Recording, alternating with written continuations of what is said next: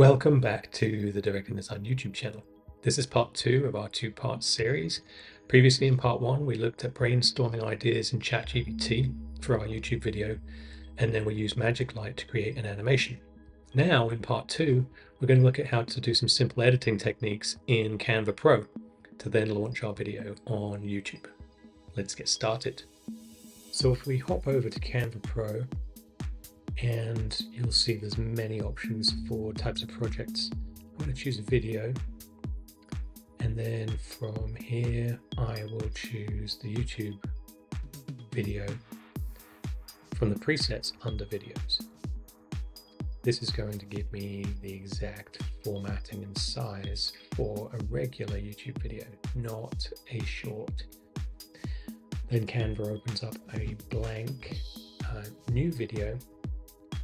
It calls scenes pages. So this is a new page. I always start off a video with some sort of a dynamic intro. So I'm going to go to Elements and Video, see all, and then I'm going to search for intro or YouTube intro. This is going to give me a lot of different options that I can use. So then scroll through these until you find something that you like. You can either click on it and it will add it to the new page, or you can drag and drop it. I like to drag and drop because the drag and drop option gives you more options in that if I drag it directly to the center of the new page, it will occupy the space that I can see. Or if I drag it to the left corner, it will fill the entire page. Okay, that looks great for now. We might change it later. So I did decide to change my intro video. It's really easy to do. Simply select a different one, drag and drop it to the top left corner, and it will snap in place. Then at some point while you're using Canva, you're probably going to want to use your own videos, images, and audio. You can go to the upload section and upload whatever file type that you want. You can also create a folder within projects, and inside that folder you can upload whatever files you want. So in this case I'm going to upload some of my video files all at once. So if I go into the folder and select everything, I can select it all, say open, and it will upload multiple files. You may want to add other resources to your movie, including footage that you recorded of yourself speaking or somebody else. In a similar fashion, you can drag and drop it to a new page and it will snap to the left corner, filling the page. You can also drag it anywhere in the timeline to create a new page. Let's also look at adding a logo or other resources. In this case, I will add my company logo. I'm going to resize it, and I'm going to look at the animation options by clicking on Animate. Remember that it can animate on entering the page or scene, or on exit, or both. There's various options you can play around with. I always like to add my animations at the end of all of my editing. It's much more efficient. Now let's look at adding titles and text to a movie. Everything that you add to your movie is on a separate layer and can be moved around independently. There's lots of options for titles, pre-formatted titles. In this case, I'm going to keep it pretty simple and outline in a list the things that my movie is about.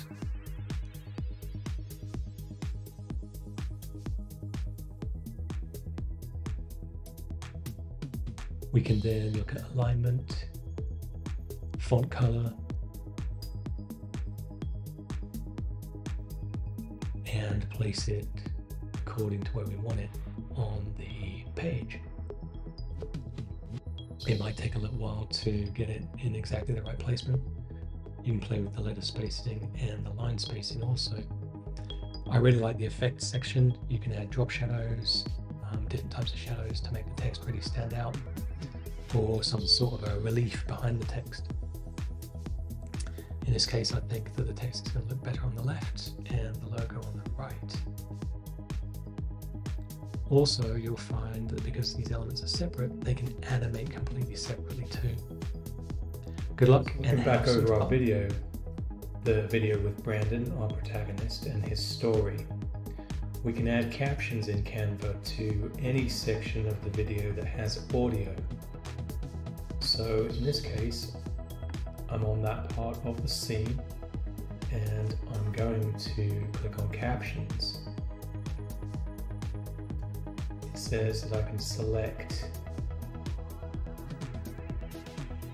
various parts of my video to add captions. I want to add captions to Brandon's Day MP4, which is the video that I created in MagicLight. And I'm going to uncheck captions for intro 1. And then just simply click generate captions. So once our captions are generated, we can go back through and we can edit them just like editing any title or text. So I can click on them, I can expand the box in which the titles can show, and then I can change the font size, either increase or decrease it. I'm going to play around with a couple of different font sizes, making it larger. And then we can also play around with the effects. So in this case, it has like a background relief, and I'm changing the spread and the transparency.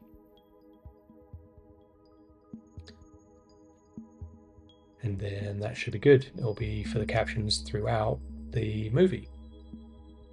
Brandon, desk-bound, feels lost, and it's late.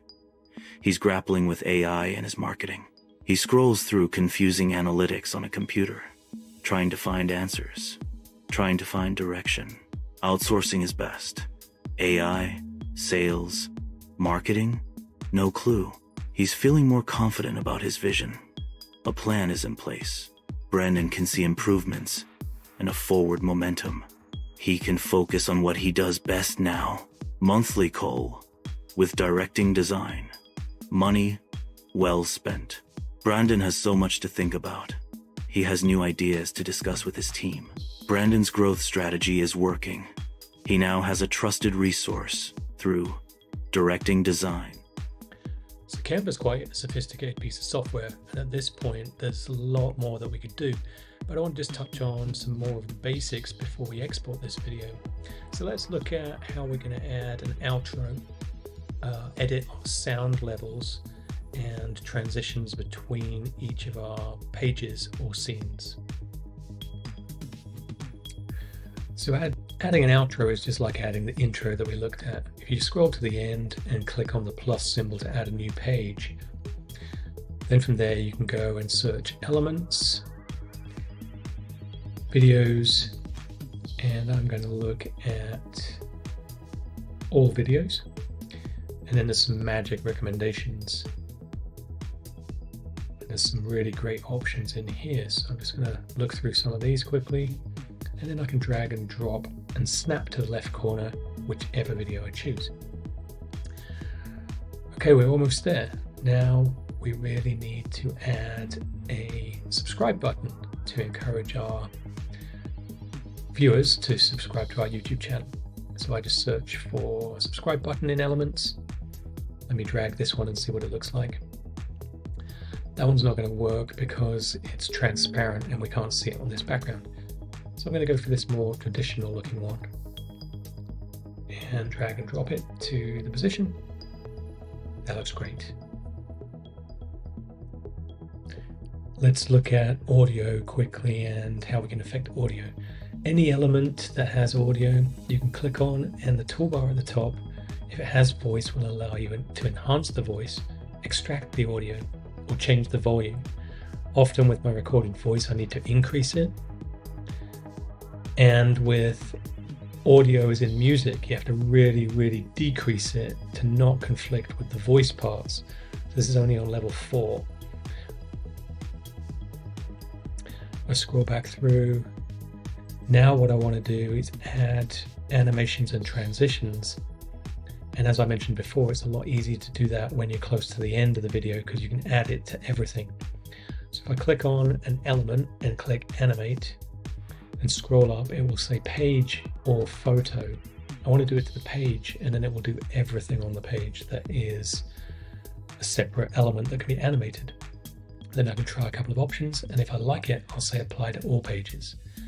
The same thing, if you click between scenes, you can click on the transition icon, try a couple of transitions, dissolve, slide, line wipe. I think I'm going to go with slide. Once you choose one that you like, scroll down and you can say apply between all pages. This saves you a lot of time. Now if I go through, you can just quickly see transitions are happening between each scene. That's so much easier than doing it one by one. So the final thing to do once you've made your edits, your transitions and everything else is to just download your file. Click on share, choose download, and if necessary connect your YouTube account, because otherwise you might have copyright issues with music. Canva Pro lets you license the music that you use. Thank you for tuning into this video. I hope that you found it useful. There's a lot that you can do with Canva, and this is just a brief overview. So if you have any questions, please include them in the comments. And ta-ta for now.